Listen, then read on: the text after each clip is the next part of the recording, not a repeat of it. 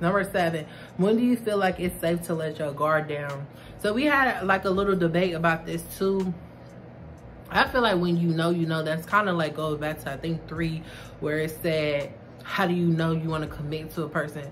I feel like you'll know when it's safe for you to put your guard down, because this person is applying pressure. This person has shown you time and time again that they want you, that they're committed to you, that you are who they want. You know what I'm saying? So you'll know when this person caters to you emotionally, and vice versa. But I'm just speaking like my opinion.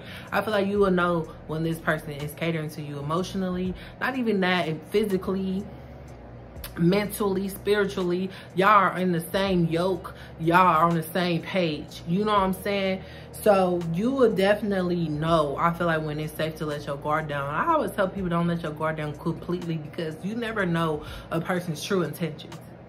Sometimes you do and sometimes you don't, because sometimes a person can just be transparent and just know and just tell you right off the bat. But I feel like people wake up with different feelings every day, especially now in today's world. It's super crazy. So if you're dating somebody, just be cautious and be careful. And I feel like don't give your all to somebody right away. You know what I'm saying? Don't do that. I feel like you can be with somebody for 7 to 10 years and then wake up and not know who that person is, because they might have snapped out and choking you one day and hit you out of nowhere. And you be like, this person never put their hands on me in their life. What's going on? So just be careful. But there are some good women and some good men left somewhere. I don't know where. They not in Kansas, but they somewhere. Number 8, how do you feel about cheating in relationships?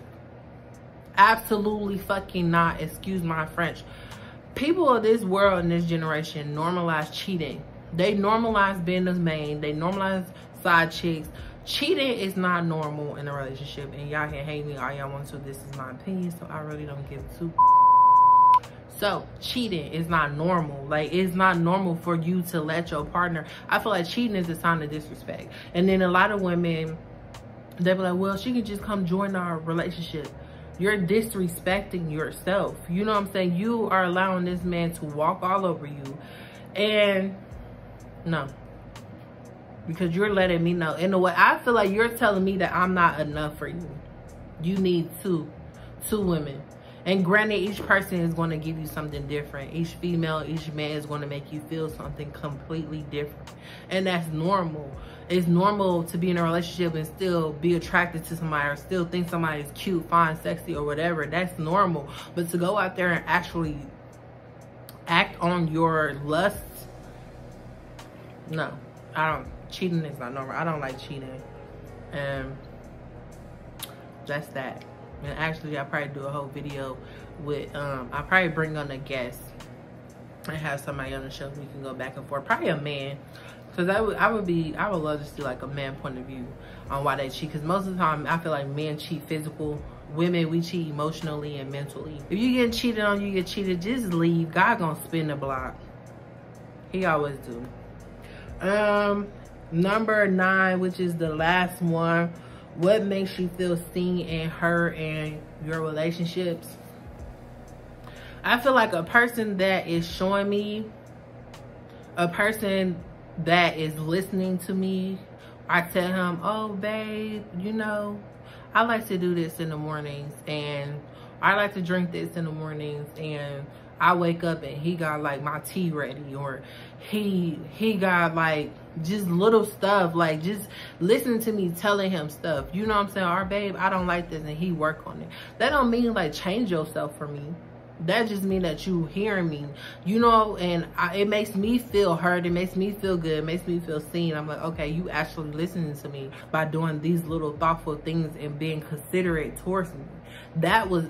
Things like that makes me feel heard and seen in a relationship, is that you're actually taking into account what I'm saying to you, and you're actually listening to me. You're paying attention to me physically, emotionally, and mentally.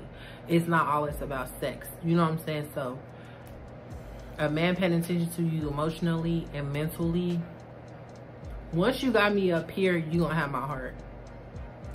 Sex don't move me. People are like, oh, you have sex with me, you're gonna be crazy and fall in love. No. Now that I'm older, even when I was younger, it just, sex do not move me. You have to get me mentally in order for me to even consider anything. So yeah, so that's just like a few things that make me feel hurt in my relationships. So just paying attention to little things about me, like not even me without even voicing like, oh, I like this, I like that. You just play it. Like my ex, even though we not together anymore, it's like little stuff I would do and he'll just pay attention. But y'all, that is it for me. Like I said, this is literally part 1 of the Let's Talk About It series. Part 2 will be up soon, and I'm gonna have some guests on there, my coworkers and a few associates gonna be on there, and we gonna actually give y'all opinions of, like, I want to say probably like 3 of us, probably 3 or 4 of us, and we gonna be giving our opinion on like love. So we got questions written down already for that. We got a date that we have to do that on, and then part 3 of Let's Talk About It of the series is gonna wrap up with breakups, and we got questions about that too. So stay tuned for those videos. We already got all that stuff kind of set up on dates and when we gonna record that, and in the meantime I'm gonna be dropping videos in between. This is Talks with Ty, and I am Ty. Make sure y'all like, comment, and subscribe. I really did miss y'all. My voice was gone, y'all. It's still kind of gone. I feel like it's trying to go back away, but whatever. Make sure y'all like, comment, and subscribe, and I will see y'all in the next video.